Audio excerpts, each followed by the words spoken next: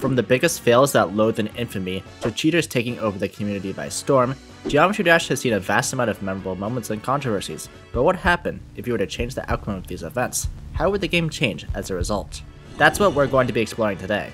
Geometry Dash's biggest what-if moments that could have changed the game's history as we know it. Our journey begins all the way back in the days of 2013, much before Update 1.9 revolutionized the game forever. Back then, creating a level was more simplistic, with fewer blocks and game mechanics to work with. But the first ever creator to surface in the game was one that would inspire not one, but two game modes that the game uses today. We're of course talking about the real Darnock, who in 2013 released a level onto the servers known as Gravity Field, a level that closely resembles the UFO game mode that we've become accustomed to today.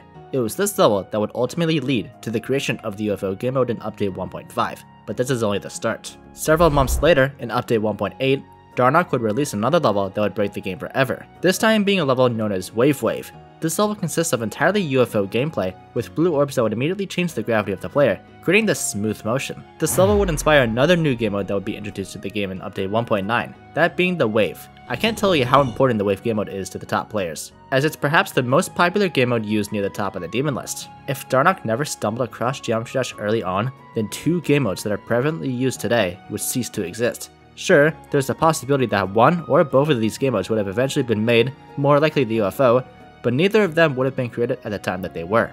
This in turn would have delayed or even halted the development of levels today, and demon levels, especially extreme demons, would be unrecognizable today. Like I said before, the Wave game mode is used in abundance in extremely hard levels. Speaking of demons, let's talk about Demon Park real quick. Demon Park was the level that gave Ralphtop the inspiration to name these extremely hard levels demons. While demons are what pushed this game forward, it would be outlandish to think that wiping Demon Park off the map would just remove all demons. They'd still exist in a different form, just wouldn't be named demons. A more minor change, but one that's definitely worth talking about. Let's table the turns with our next edition, but before we do that, if you like what you're watching, why not subscribe to the channel? It takes one click and helps me out a bunch. Anyway, let's go from one of the easiest demon levels to one of the hardest. This is Sonic Wave, which has been a staple on the demon list for 7 years. While its reign may be coming to an end in a matter of days, I can't believe I'm saying that. What's more fascinating is the level's verification history. As we all know today, Sonic's was the one who would eventually go on to verify the level, some months after Cyclic was exposed for originally hacking the level. However, Sonic's wasn't the first one who had attempted this. In early 2016, an unknown player by the name of Mifui would make headlines with their own progress on Sonic Wave, on a version that was even harder than the one that we know of today. With their hardest demon being Decode, they were a true underdog story, going from one of the easiest demons to the hardest that the game had to offer.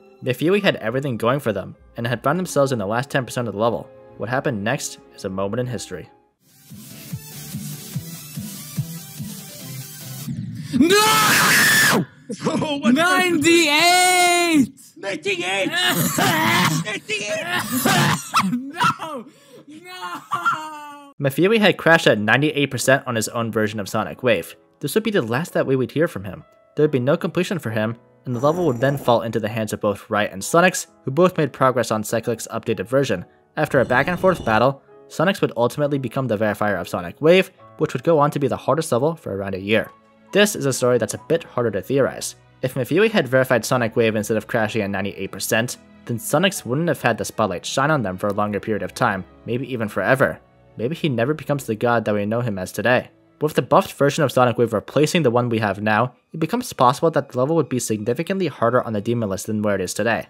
As of writing this video, the level sits at number 148, and is the last level on the list that wasn't verified in Update 2.1. Assuming the level is rated soon after being verified, Sonic Wave goes on a completely different journey. First, it becomes the level to officially dethrone Bloodbath from the list, whereas the original honor was in the possession of Newbass's old impossible level known as Sakupin Hell. Also assuming every level that follows Sonic Wave isn't changed in any way, it would go on to have an extremely lengthy reign on the demon list. How lengthy, you may ask? If you want my best guess, at the earliest until Plasma Pulse Finale comes around, and at the latest, Bloodlust, meaning Sonic Wave has a longer reign at the number 1 spot than the current record holder, being Tartarus. Considering how difficult Mifui's version of the level is, it's hard to imagine Yatagarasu going above the level for even a second after Trust's nerfs.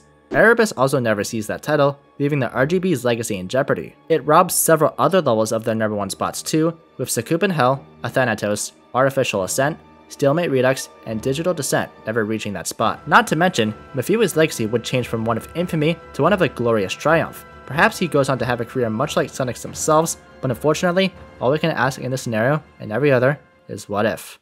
There are plenty of other notable fails that would have changed the game forever had the attempt gone differently. Examples of such include Numbleboy's 98% fail on Bloodlust, Molesey's 97% fail on Tartarus, and Dill Stick's 98% fail on Abyss of Darkness, just to name a few. But moving away from tragic failures, we transition into a completely different side of the community. As Geometry Dash hasn't had an update in over 6 years, the game has solely relied on its community to keep the game running all this time until RobTop finally announced a release date in the year of our Lord 2023. At the end of 2019, there was a common belief that the update was near its much anticipated release, with the prelude animation premiering on December 14th, 2019. However, this would ultimately end up to be nothing more than false hope. Though even with the community frustrated towards the game's lack of new content from the developer, we could always rely on ourselves. However, that would have become nearly impossible if not for one of the greatest waves of content creators that the game had ever seen. In order to get yourself out there in the community, you need to stand out from the rest of the crowd, and a growing player by the name of npesta did exactly that, with its verification of the then number 2 level on the demon list, known as Kinos. It was this moment that gave the community a huge spark. npesta would become one of the best content creators that the game has ever seen, and along with his growth, several other figures would soon follow. A level of verification is given to one particular person at a time. Well, most of the time at least. While he was the verifier of Kinos, that wasn't always the case. The level was originally meant to be verified by a player named Combined, the verifier of another highly coveted level in Artificial Ascent. But Combined wouldn't stick to the project, and after the level fell into a state of limbo for a bit, it eventually fell into the hands of our friend, who took the level in stride, and the rest is history. This whole period led to the growth of the game on both YouTube and Twitch. It helped to keep the game at consistent numbers, even reaching records in 2022, over half a decade after the last new content was introduced. Though if Combined stuck out his original version of Kinos and verified the level, then everything I just talked about would have been highly jeopardized as a result. If Combined verified Kinos instead of npesta, the YouTube landscape of Geometry Dash would be completely different and unrecognizable today. Live streaming of the game would not be developed nearly as much, as the game struggles to reach out to a wider audience. While it's true that some other level verifications have gained more views than npesta's Kinos verification,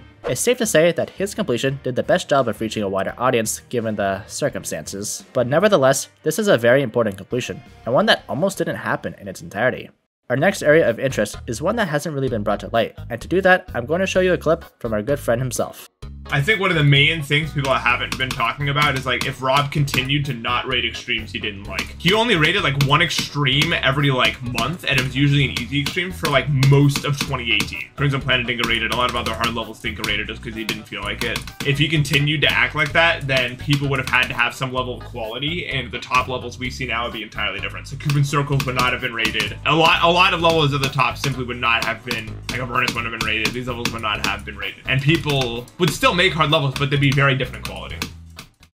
The creating community would be greatly impacted. If their levels weren't being recognized with rates, then why is there a reason to keep playing? We'd lose lots of rated levels, but we'd also lose talented creators in the process, dropping the active player base in the community, essentially creating a domino effect that would lead to the gradual decline of the game in its entirety. While some have criticized the mod team for their rating standards over the years, in the end, it all comes down to RobTop's decision on whether or not to rate a level. And him opening up to levels that he doesn't necessarily like is very nice to see, and leaves the door open for hundreds of creators to potentially have a shot at a rated level of their own. While the demon list is driven off of level rates, the players that complete them equally push this game forward. But in a community that's competing for the top spot, you're certainly going to get some bad actors. Unfortunately, we've had players cheat their way to the top of the ranks several times, taking fame from other legitimate players who actually deserve the spotlight. There have been many big scandals, from Andromeda to Cyclic to Noctifly, but without a doubt, the biggest hacking scandal the game has ever seen occurred only this year. You all know who I'm talking about, Space UK. Before his expulsion, he was widely regarded as the best player of his time, and for some, the best player of all time, so when his exposal saw the light of day, everything went to shit. Not only was the Slaughterhouse verification hacked, but he had stolen the spotlight from at least half a dozen other players that would have achieved higher praise if he was caught. And believe it or not, he was very close to being caught early on. A little while ago, I made a video about Space UK claiming that he had fooled everyone. Little did I know, that wasn't entirely true. One person knew what was going on, but unfortunately, their cries for help fell on deaf ears. A user by the name of Kolo had correctly identified the method that Space UK was using to cheat before he even verified Slaughterhouse. But unfortunately, the claims were thought to have been outlandish by the majority of the community. For the next year and a half, Space UK would continue to cheat at the top of the mountain, before his exposal came and went. While we already have a very good idea of what would have happened if Space UK was caught back in the day, something I'd like to bring to light is the opposite side of the coin. What if Space UK was never exposed as a cheater? How long would he have gone on for?